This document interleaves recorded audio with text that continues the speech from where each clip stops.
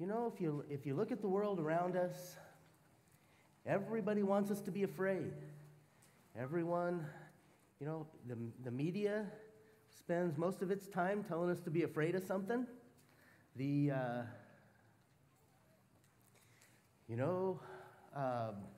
corporate interests pretty much always tell us to be afraid of something. Because if we're afraid of something, we maybe buy something to help overcome the fears. And everyone benefits but us.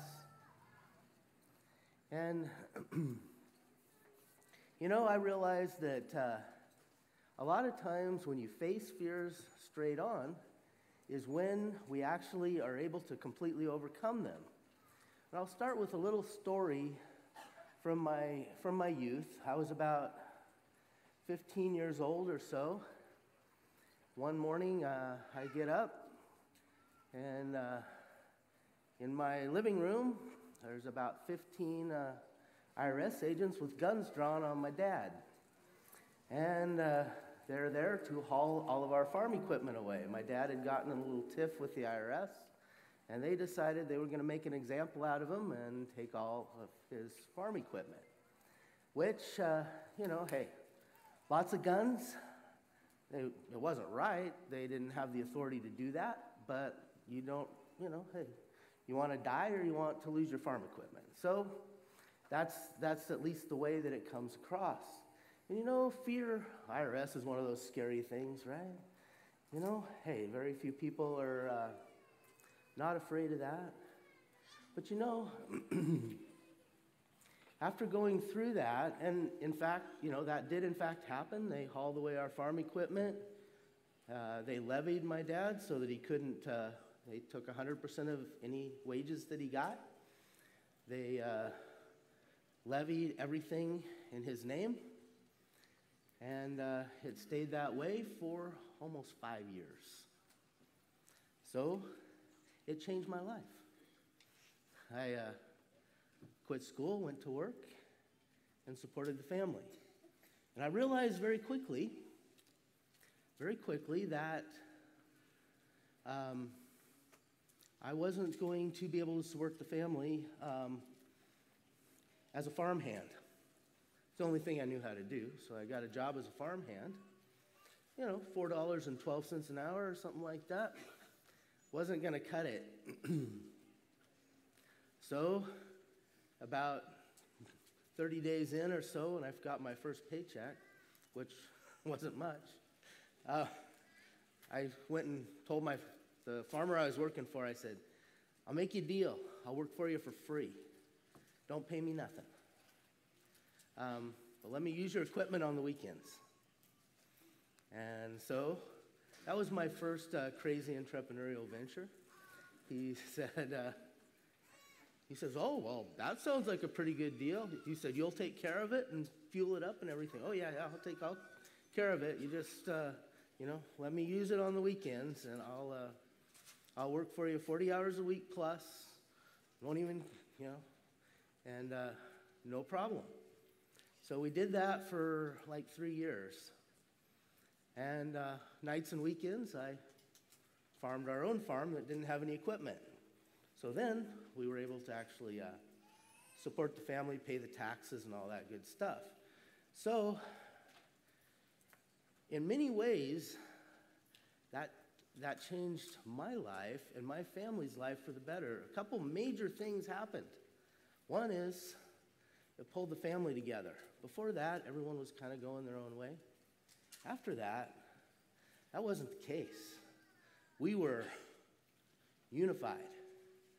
And it was very, hey, we had a common cause. It wasn't, hey, yeah, the IRS was wrong. Dad was he was black and white guy. They would have probably negotiated, but he said it's either right or it's wrong. Either I owe money or I don't. And, IRS doesn't give you a day in court, so, that's just the way that works. And so after realizing what would look like your worst fears, in reality, it was one of the biggest blessings of my life. Because, hey, I was kind of good at school. I thought I was off, you know. Everyone said, oh yeah, you're going to be college bound, doing all the stuff, right? Probably get into banking or something super exciting like that. Yeah. How much of a blessing is that to folks, guys? You know, who wants to be blessed by a banker? Hey, God. No. So, but it led me to a strong value of the farming life. And very soon I realized, hey, a farmer, and my dad started farming organically in '73. Before it was cool, this was all happening after that. Before that, he sold, even during those years, we sold to Bob Moore, Bob's Red Mill. That was our market. But we looked, and a farmer, there's two things. A farmer holds out both hands, and he says, how much and how much? How much do I pay for stuff? How much do you give me for my stuff? You guys been in that quandary as farmers, even small farmers? There's nothing you control but quantity, which makes bad quality. It incentivizes horrible quality. And then we have the consumer out here, the consumer that would really like food that will keep them slightly healthy, and there's nowhere to go. So the dream that I had 35 years ago was to say, can we find a way to get the farmers that really care with people who really care about what they eat? There are farmers that care about the soil. My granddad used to say the farmer is the guardian of the nation's health. Okay, if we're really the guardian of the nation's health, but then if we grow our grain and we just dump it into the grain bin with everybody else's grain that doesn't give a rip, how much help are we? Not much. So that requires an infrastructure and the building of an infrastructure to be able to do that, to be able to give people who really care about nutrient-dense food that's grown in soil, that's the nutrients that are made from that food come from microbial action in the soil and not some artificial chemical like anhydrous ammonia or something else. And farmers that are growing it that way. And truthfully, being able to give the farmers a little bit more money and negotiate with them on what they're getting paid is a pretty important aspect of that. Then the farmer at least has some aspect. Oh, my food's a little better than that. You know, I'm certified organic. I do all the stuff. I do nutrient-dense food. I follow these protocols. Oh yeah, your food's worth a little more. It's worth more to me. I want my body to take in food that has all the natural occurring minerals, vitamins from the soil, not just, empty carbs and fats. Do we really want that? So, so I begin to think, in my life, that was a big deal. I was the shy kid, right? I wasn't in school, I was like, scholar, but hey, never raised my hand. No. I always want to make sure that, I was background only. So it was a lot. To be able to connect consumers and farmers, you got to do some of these things. You got to actually talk to farmers, negotiate with them, and then you got to go out and actually market. Yeah, it's like, spent a bunch of time going to stores, visiting health food stores, that kind of thing, to create those markets. the fear of doing that, for me, that was a very, very real fear. It was like, this is like, got to talk to people. This is super scary. And you know what? They might tell me, get lost. I ain't buying any of that stuff. And I actually heard that quite a bit. Usually in nicer terms than that, but, get lost was a pretty common occurrence because most of the stores are locked into distribution networks. So they're locked into a major distributor. And back then it was a lot less stringent than it is today. Today there's, in the health food industry, organic food industry, I should say, there's really only 2 distributors nationwide. And when I started doing this back in the 90s, there were about 35. So that is all consolidated, and created more and more power for those 2 big players. If you as a farmer that maybe is going to create a product, and I want to say don't be scared to do that. If you, if you're starting your farm, small farm, big farm, create a product. Make a product that people can actually use. Commodities farming, its days are over. John mentioned, my neighbor has 30,000 acres that he farms. That's commodities farming. That's the way that that's done. And do you have that? Can you afford that? That's, they've been doing it since, actually, in my hometown of Dufur, that particular farmer was the great-great-granddaughter of Mr. Dufur. It's like, that farm has been in the family since the town was established. And they've expanded it tremendously, right? And commodities farming is that way. Unless you get into it,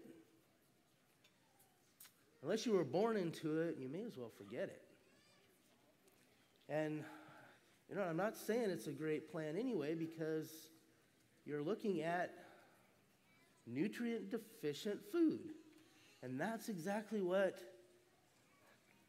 is so important to avoid, at least in my opinion. Now let's go one step further with fear. How do we react to fears in our own life, in our own family? I know,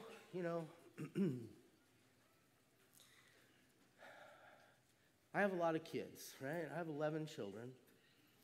And one of the things that faced us early on is, and every young parent faces this, how are you going to work? How are you going to treat your children? Are they going to grow up rambunctious, wild, climbing trees, swimming in the river, and doing all the stuff that kids do depending on where you're at, doing all the chores, doing the work? Are they going to grow up? Are you going to keep them in a little safety bubble? Hey, stay right here. Sit in the house. These video games are pretty good. That's really safe. You won't fall off your bike, especially without a helmet. And you won't get hurt. But are there things in life, for instance, raising your children, are there things in life that are worth more than safety? Are you willing to take a risk with the health, well-being, and safety of your child for the health, well-being, and safety of their spiritual and psychological life? Is that a risk?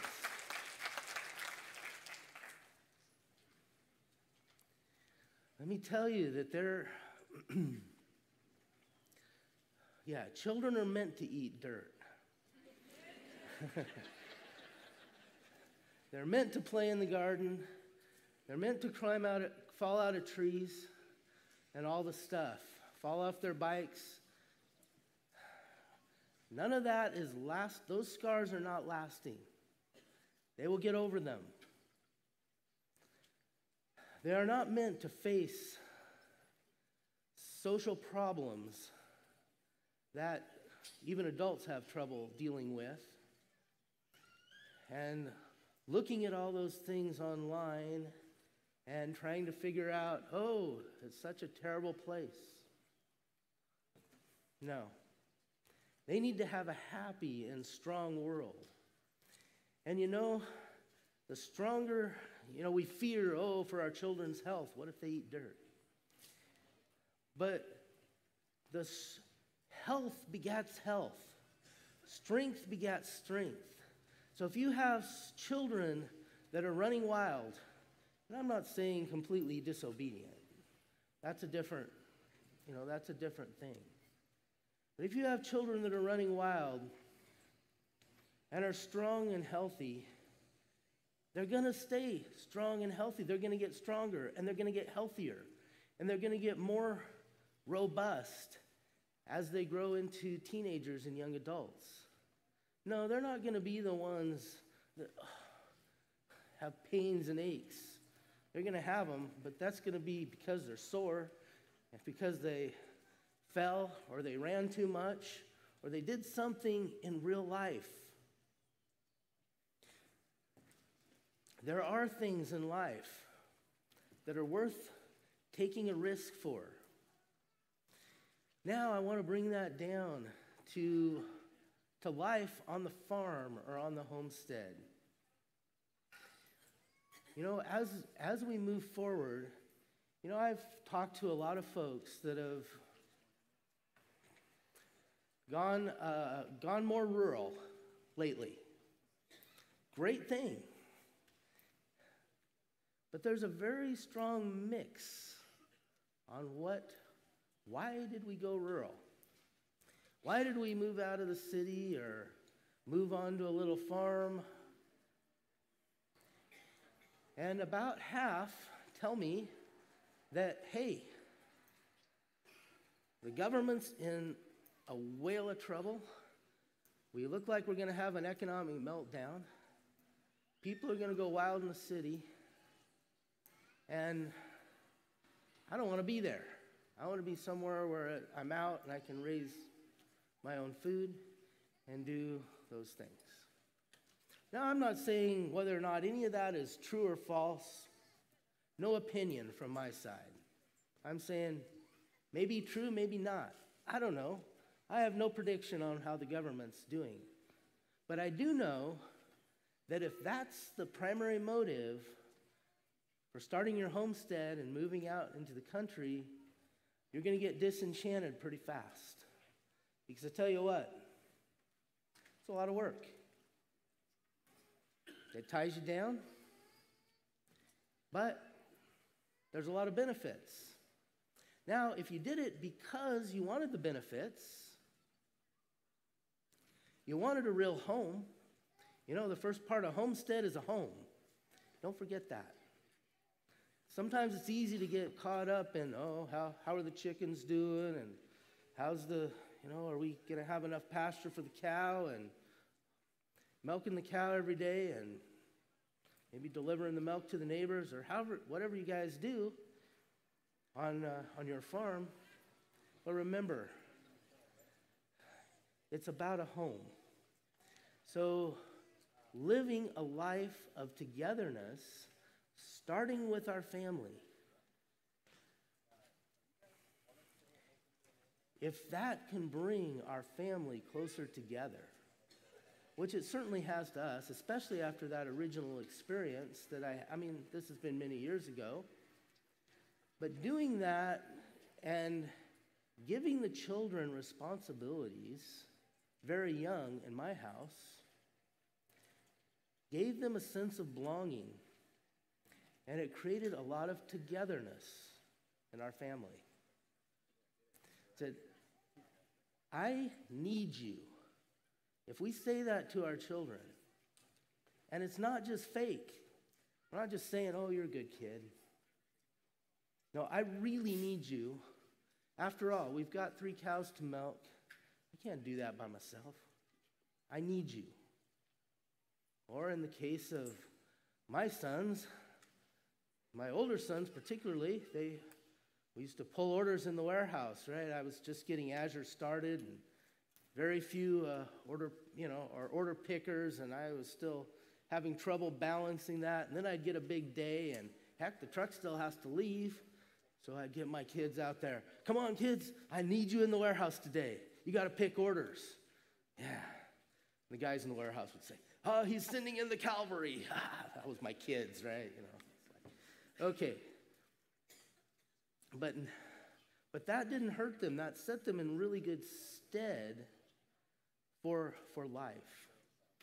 And as we look at what is our purpose? Do we have a purpose in what we're doing?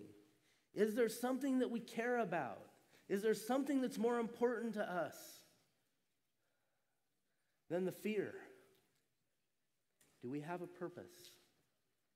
Is our purpose to generate help or a better life for other people? Is that, really, when it gets right down to it, our purpose in life has to be something along those lines. We're generating a better life for us, for our family, for our community, and for our larger community, our nation, and our world. Those are the only real objects. Now, that can be done in a million different ways. There is no limit. Tell you the truth, I feel like there is more opportunity today for people who care, that have a purpose than there's ever been in history. We have, at least in the food industry, and you got, if you're on a small farm, that's the place it starts. It's been conglomerated into these big corporate mega food companies.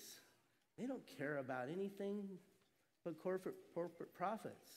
Sometimes even if they do have an organic seal on there. Really doesn't make that much difference. Yeah, they probably followed the paperwork. And yeah, it's probably a little better food than what the one without it is. But it's not really what it's about. The marketplace is looking for companies, for people who care. And I dare say that that's true in almost any industry. If you care about the food that you're raising, if we care about the trade that we're doing, and is it more important than the fears that we have from doing that? Are we willing to step out? In my life, it's been a strong, I've had to overcome fear more and more and more times. I started as a shy kid that figured I needed to market our farm products, right? It was me, myself, and I. Yeah, that's it. And every time I had to give responsibility away, had to train somebody new to do that, there's a little piece of you that's absolutely terrified. And you do it. Can you change that role from being, driving the truck? I used to drive the truck for years, do deliveries and stuff. You go from driving the truck to managing a fleet of truck drivers, that's dang scary. You talk about the regulatory stuff that goes along with that, yeah, that's even scarier.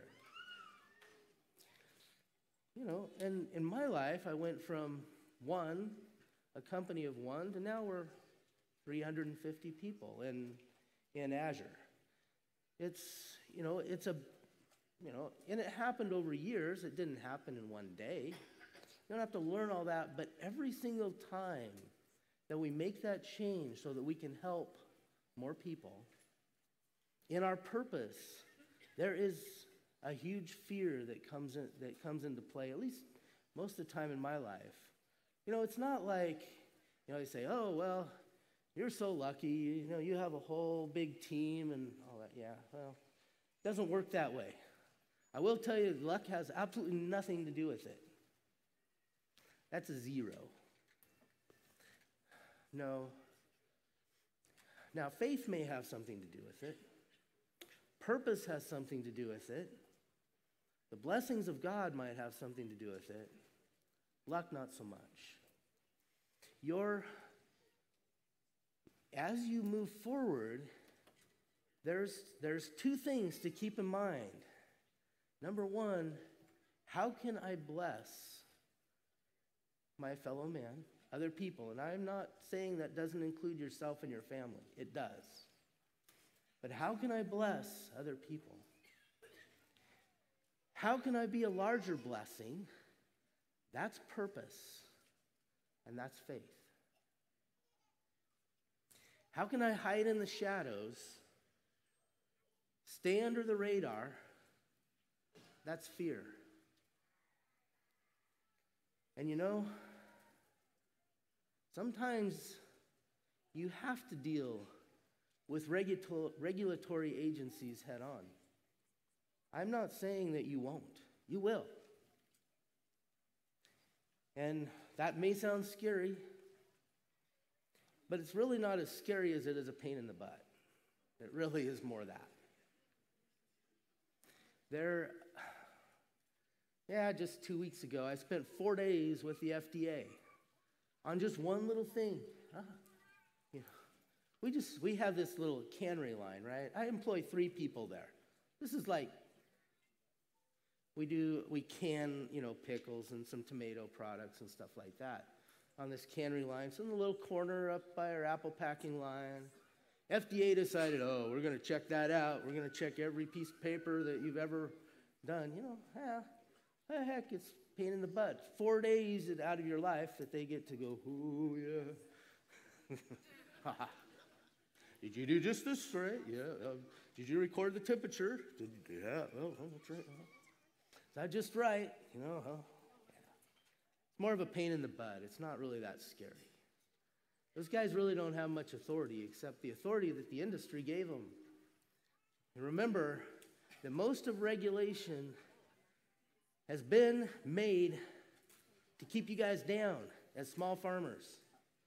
It's the big corporate interests that have lobbied Congress to say, hey, regulate canning companies, regulate dairies, no raw milk.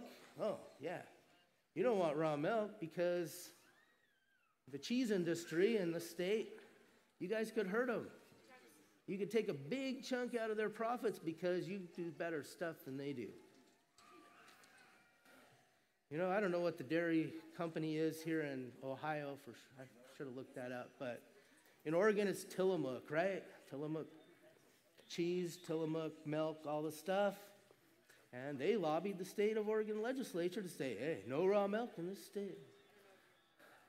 It's not because the legislature gives a rip. The industry lobbied the state to create the agencies to keep you down.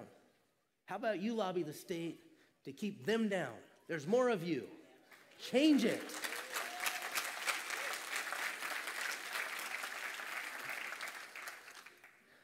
We don't need to fly under the radar. We don't need to be afraid. We need to build community. Get with your neighbors. Make friends with your neighbors that are slightly of like mind.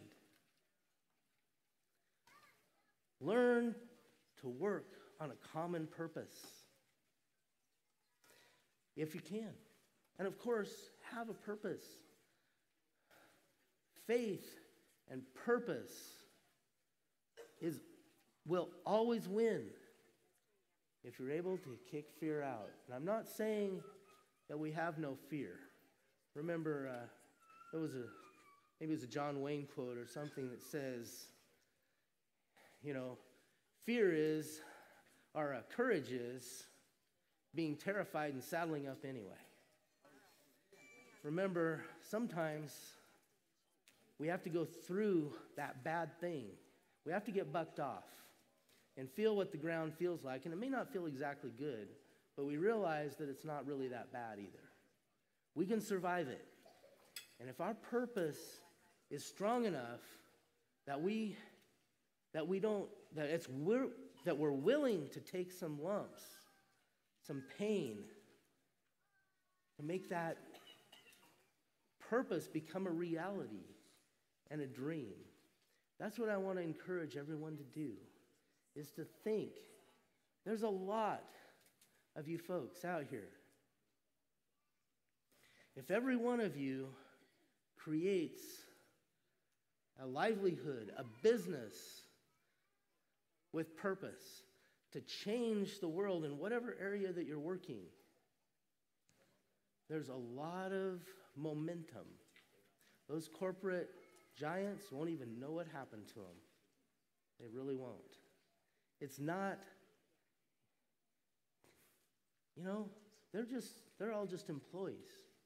They're just employees of that corporate monolith. There's not a lot of loyalty there. No, it's